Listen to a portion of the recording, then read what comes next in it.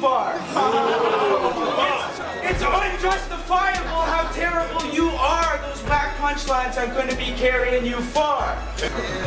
You look like a fucking bobblehead with a busted grill. A packy version of Mr. Mackey and Dr. Phil. I have to criticize his massive fitted size and hideous noggin.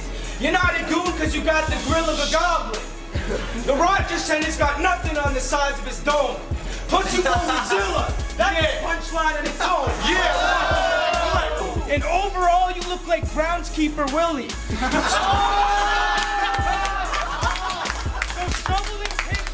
It's the only time this clown keeps it filthy. You're so pathetic, it's almost depressing. In your future battles, I got a suggestion. Never bring your girl. I guess that nobody taught him the lesson. I mean, that spells out a disaster for me. That bitch is kind of like the letter E, always coming after the D.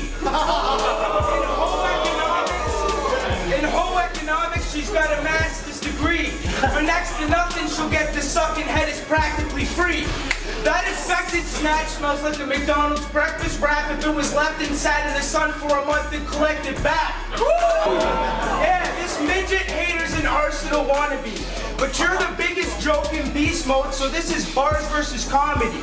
So someone please explain how Jared's better with rhymes when he can't rap for 60 seconds without forgetting his lines. Hey yo, I got a short fuse, and I'm expecting short jokes because I'm a short dude. But your career is going to be short too. I traveled a short distance to beat this no name with no money. I guess you could say that I'm feeling shortchanged. Yo, so fuck your short jokes, because I'm much more focused on how you ducked your battle with Smitty on such short notice. And you used to take the short bus to school. Now you're just always hammered. I guess that's the reason why you're such a tool. Yo. You need to get off the oxys, moron. If you're a battle axe warrior, then I got my sword drawn. You brought this war on. Lock his forearm and smash him over the head with the mirror that he uses to chop and snort on. Yo, fuck Doobie and whatever town he's supposed to be from. I don't give a fuck, I'll shit on any angle he tries exposing me from. His last battle, he's gassed up because he choked and he won. But I already showed you how choking and winning's supposed to be done.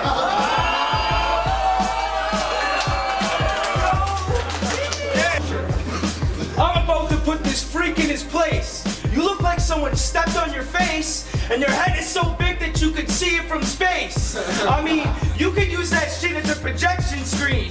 You gotta be the ugliest motherfucker I've ever seen. Rob Lowe bodied you and Mr. got jerked. You lipped off, so now you're just gonna get ripped on worse. The day this motherfucker learns to write a hip-hop verse, Stephen Hawking will get up and do the crip walk first.